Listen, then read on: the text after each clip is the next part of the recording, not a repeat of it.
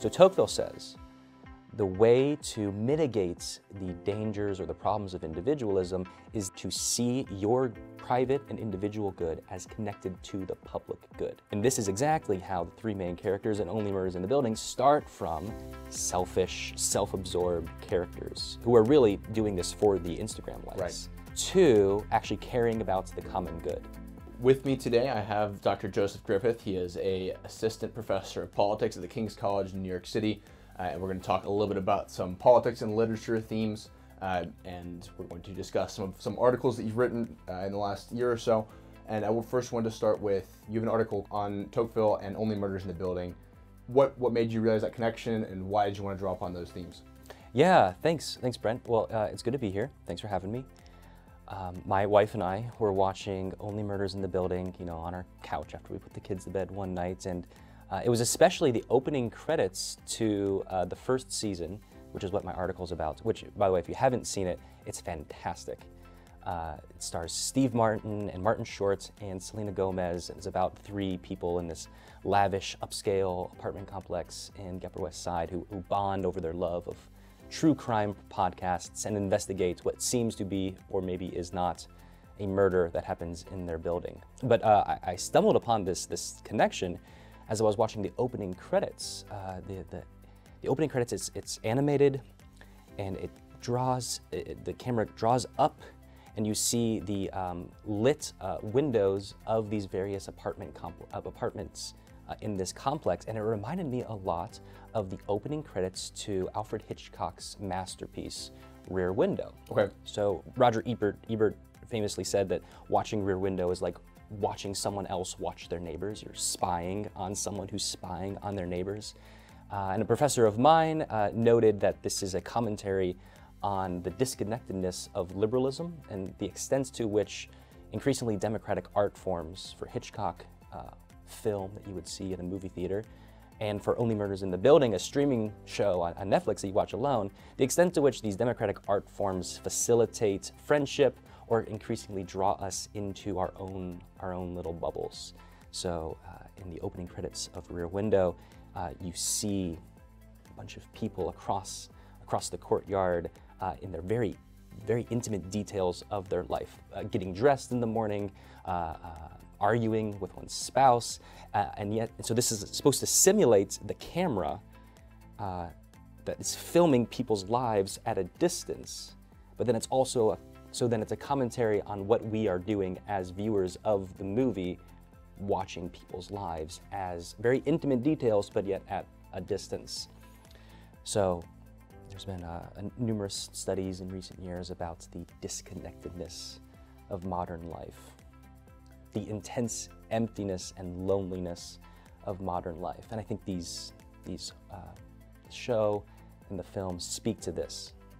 That's neat. And so Tocqueville talks a lot about individualism, and he talks about how people are growing apart. How does that theme, how do you think that theme has changed from the way that he saw it, and what was he observing? And then obviously, how does it apply now to the world that you're describing in Only Murders in the Building? Yeah, great question. Individualism is one of the key themes in Tocqueville's writing.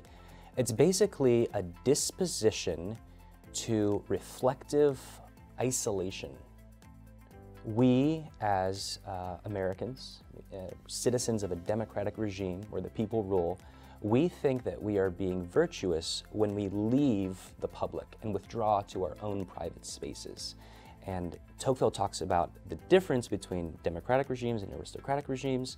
In an aristocratic regime, you have community built in, whether it's the relationship between the peasants and the aristocrats, or amongst the family, in the family.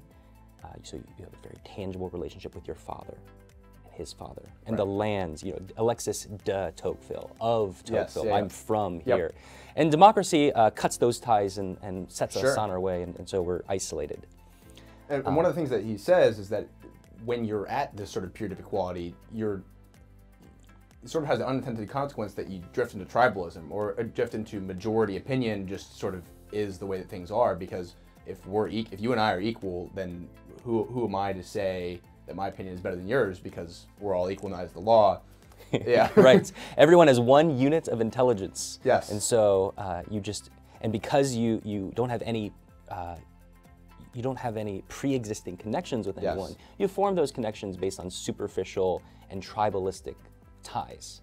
So you sort of withdraw into your own bubble and talk to only people who think like you, look like you, etc.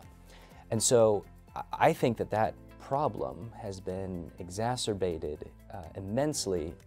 Robert Putnam in the early 2000s writes about this. He says that more people are, paradoxically, bowling, but fewer people are bowling in leagues. Okay. People are bowling, Yep. but alone. Okay. That's interesting. I would never go bowling alone. People go bowling alone. Okay. The secondary institutions that have helped people find meaning, such as especially the church, Sure. but also civic organizations, they've declined. Yeah. And I mean, really, especially adult men have few friends. Sure. SNL had a hilarious skit about this. Have you seen the one about the man park? Where Yes. you go to the man park to make a friend as you would take a dog to the dog park to make a friend. Yeah, and you're talking about civic and religious institutions. I think that also speaks not just to how people, and men in particular, are struggling for meaning, but also that they're the individualist nature. To go back to what you're talking about, Tocqueville, Yuval Levine, an art contributor and prolific writer, he had a book, I'm not sure if you're familiar with it, but called A Time to Build, that came out recently. And his big premise is that we have shifted, especially in the last couple decades, but I mean really over the last 100 years, we've shifted from viewing institutions as formative in that they shape who we are and what we're intended to do, to viewing it as platforms to sort of launch our own careers and to launch our own personal brand, is the phrase that gets thrown around a lot. Yes, exactly. And I think it's really interesting how I think that probably, I'm sort of speculating here, but I think the two issues are very, very connected, that the meaning and the purpose have a lot to do with how we view ourselves and the interest that we take in institutions like that. So what has typically provided human beings with meaning, and I think this is especially where Rear Window and Only Murders in the Building is so perceptive, to a large degree it's social media. Yeah. Social media promises community, Yes. but at a distance. Yes. It encourages detached looking and browsing at the very intimate details of other people's lives. And I think Hitchcock, at least to some extent, predicts this when Jimmy Stewart's character, Jeffries, in Rear Window, is gazing through this camera lens out over the courtyard at his neighbor's apartments. And he nicknames them the sexy dancer, I think, is one of them, the Miss Lonely Hearts, who eventually considers suicide. So he reduces like complex human beings to their most obvious characteristic and nicknames them. Yeah. And this allows him, weirdly, to know a lot about them, but not to care about them. Yeah. In a similar way, Only Murders in the Building, the first season, spends a lot of time talking about why anyone should care that this young man either committed suicide or was murdered. And it's when the characters think of themselves as in his shoes, that they stop just sleuthing around and trying to think of this as a case, but think of this as a real human being, is when they come to care about him. So Tocqueville says, the way to mitigate the dangers or the problems of individualism is to see he calls it enlightened self-interest, to see your private and individual good as connected to the public good. Yeah. And this is exactly how the three main characters in Only Murders in the Building start from selfish, self-absorbed characters who are really doing this for the Instagram likes. Right. To actually caring about the common good. Yeah. Yeah. No, I think that's really powerful. I think speaking to social media is really, especially the last couple of years with the pandemic, I think that this really ramped up quite a bit. So if you have any interest in checking out Dr. Griffith's article on this, you can find that in the description below. And if you want to watch more about the nature of social media and why social media, particularly TikTok, should be banned, click here to check out this video.